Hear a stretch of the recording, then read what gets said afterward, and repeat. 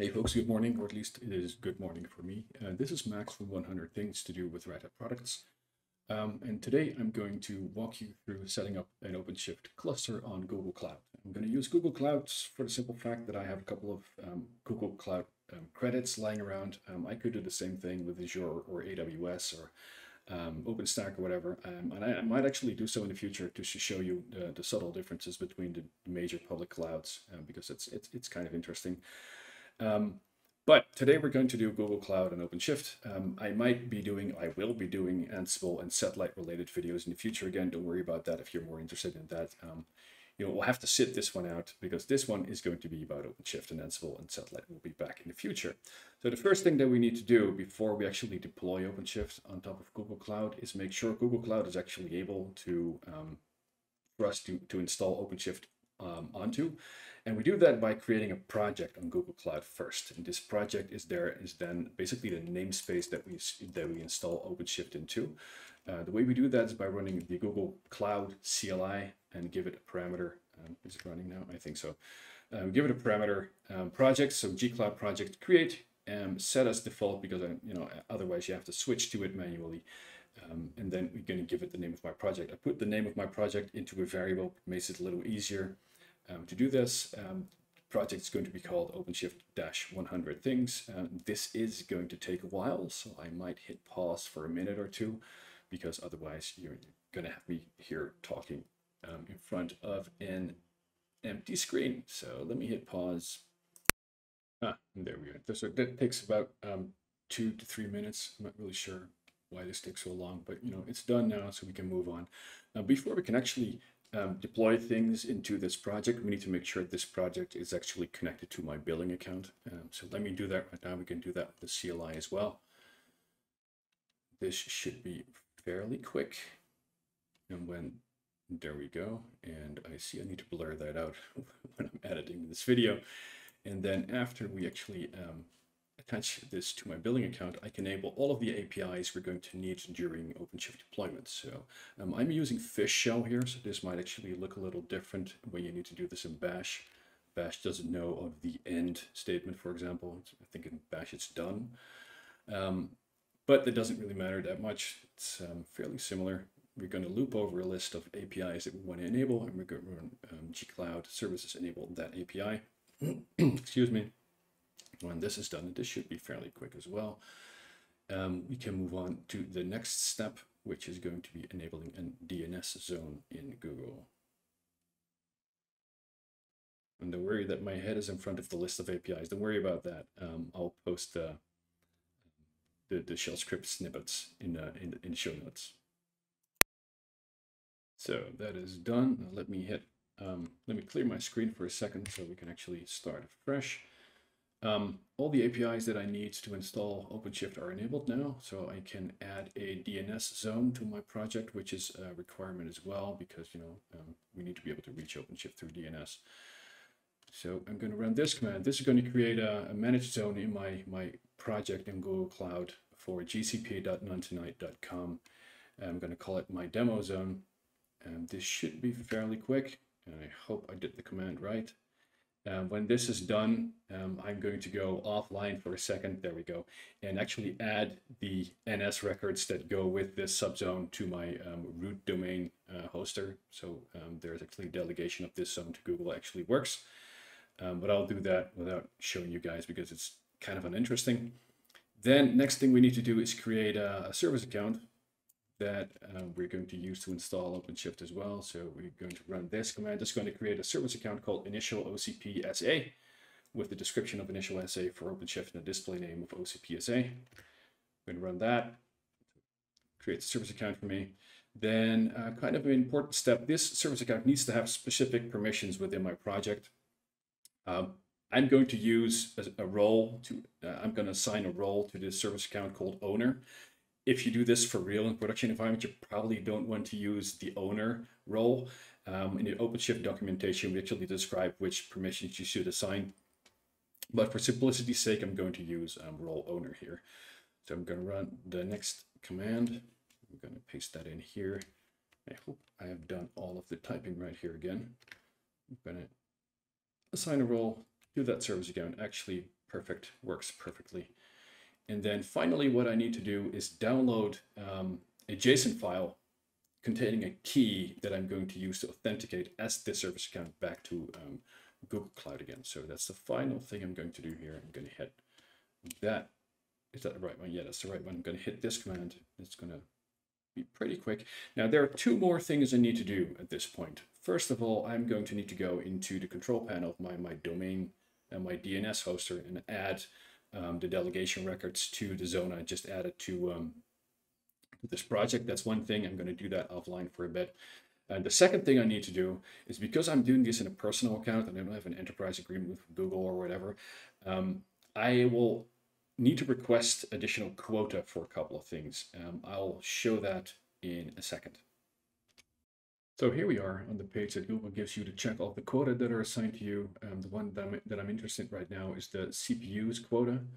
If I hit all quotas right there, I see that I have a limit of 24 CPUs in basically every location that Google Cloud has, which is not enough because I want to do 3 masters in OpenShift, 3 workers, and later on I'm going to use the same project to install OpenShift container storage into, and that is going to require an additional 3 machines. So I'm going to up this to a significantly higher number. I'm going to request, I think, close to 80 later on, but I'll do that offline because, you know, this is going to take a while anyway for Google to respond to. So I'll be back. So only 2 or 3 minutes later, Google was really quick in increasing my quota. So thanks for that, Google. You guys probably really like me installing OpenShift on your cloud, and I can imagine that because OpenShift is awesome. Actual installation starts at this point. So what I'm going to do is download the installer, which is simple. I'm just going to just download the client from the Red Hat website. And this should be fairly quick.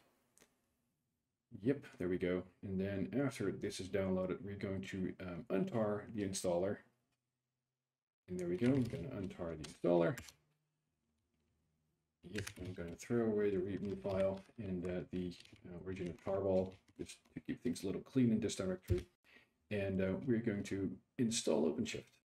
And we're going to install OpenShift in a way that allows me to show you guys a little bit more about how OpenShift is actually installed. So what I'm going to do is I'm going to create an install config file, which means that I can actually customize the installation of OpenShift a little bit. So what we're going to do is we're going to run OpenShift install create install config. I'm going to pass it the key I want to use for installing OpenShift, and it's SSH key. So I can log into the machines later on. I'm going to install on GCP. I'm going to pass the JSON file I downloaded earlier for my service account that contains the key. So I need to make sure I specify the right file here. It's the initial, yeah, JSON. Oh, I typed it right. Oh, sorry, I need to enter 2 empty lines. I'm waiting for nothing. There we go, saving credentials. Yes, that's a project we created earlier. If you remember, we created OpenShift-100 things. So yeah, I'm going to use that one. That's the only one available. And we're going to install Europe West 4 because I'm in the Netherlands and that data center is here too. So low latency, yay. I'm going to use that domain I created earlier when we set up the parameters in my Google account project. So there we go. The cluster name is going to be Maxim. And now I have to paste the pull secret that you can get on the Red Hat website. And this allows the installer and the new machines that are created on Google Cloud later on to pull the Red Hat OpenShift container images from the Red Hat registry successfully. So I'm going to paste that in right there. There we go. And now we got an install config. Clean my screen right there. So if we look in that install config file, what we see is basically all the parameters that the OpenShift installer is going to use later on to create my cluster. For example, the fact that I'm going to have 3 masters, the fact that I'm going to have 3 workers, that's the other way around, but it's the number anyway, which CIDR I'm going to use for my networking, etc., etc. One thing I could change here, for example, is the fact that maybe I just want to have 2 workers for now. I don't know. And one thing that you could do that I'm not going to show right now because it's would be a little bit out of scope for this tutorial is between the brackets here where it says platform, you can actually change which machine types the installer is going to use for example, for your masters or for your workers. So that's all stuff you can customize in here. Close this off again. We're going to deploy with 2 masters. and clean my screen before we start running the installer. The installation is just done by calling OpenShift install create cluster. If I wouldn't have a customization done in the install config file, this would have been enough. But because I've done a customization in the install config file, I need to pass one more parameter, which is dir --dir period, as in pointing to the current directory. This is it. I'm going to hit enter now. This is going to take between, let's say, 35 and 45 minutes. Obviously, I'm not going to keep recording for that while, so I'm just gonna hit enter, stop my recording, and I'll be back when this is done. Just popping in real quick. What we can see here is that the first step of the deployment process of OpenShift was to create a bootstrap resource together with a set of master resources. So basically there's 3 master VMs and a bootstrap VM. Bootstrap VM is used while the masters are basically building themselves to achieve quorum before the actually 3 masters are up. When the 3 masters are up, they have quorum between the 3 of them. So the bootstrap resource can be deleted, as you can see here. And then we have to wait a little bit more to get the rest of the cluster. Again, we see here that it's waiting up to 20 minutes, up to 30 minutes, up to 40 minutes for certain steps to be achieved. I don't have a clock running here, but all in all, again, this process should take between 30 and 40 minutes in its entirety to complete. And there we are, deploy completed. So what we can see here is that the whole OpenShift cluster has been deployed in slightly under half an hour, so that's not too bad, not too bad at all. We got a URL to the web console over here. I have the kubeadmin password over there. Don't bother trying to log in, because by the time I post this online, this cluster is going to be gone already, so don't bother too much about that. And I got the kubeconfig file to log in through the CLI over here. So let me just clear my terminal, and I'll show you the cluster version, and then we'll take a brief look at the UI as well. So here we are, empty console. Let me do that. So again, this is a fish shell. So in bash, this would have been just export kubeconfig equals and then the path to the kubeconfig file. Fish, that is a little different. I'm going to hit enter. I can run OC status right now, and that's going to give me, I'm logged into the project at api.maxim.gcp.99.com. I can get the cluster version from here as well. So basically just showing that this is actually, this is actually working. We're running on OpenShift 4.7.13. We're not progressing, meaning we're not currently updating. And just to show you what an empty OpenShift cluster looks like, let me just get all of the projects. I think it was like that, wasn't it? Yeah, so that's all of the projects currently available on this cluster. That includes the OpenShift console. So basically, this is all of the stuff that is needed to get the cluster running. The OpenShift console, the OpenShift DNS namespace, etcd running right there. Kube API server running over there. Everything that ends in operator is not the actual thing. So for example, here, the etcd operator is not actually etcd.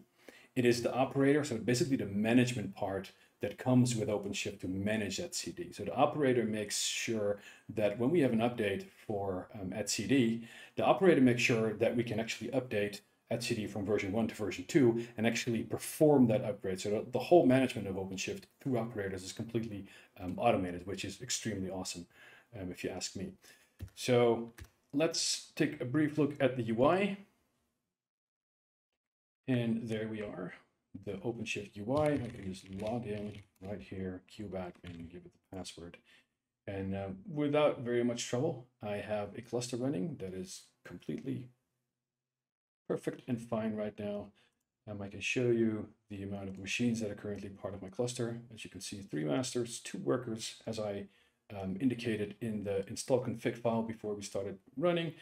And some things we're going to go over in the upcoming videos are: how do I scale the amount of masters? How do I add a new type of master? Workers, both workers. So how do I scale the amount of workers? How do I add a new type of worker? How do I add storage nodes to this cluster? I mean, we can use block storage from Google Cloud directly, but there's no way in Google Cloud right now to use rewrite many storage on OpenShift unless we use OpenShift container storage. And we're going to look at that as well because that's important for certain use cases.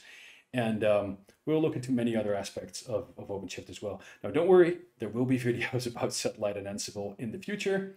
But for now, this was installing OpenShift on Google Cloud. I hope you enjoyed it, and I hope to see you next time. See you.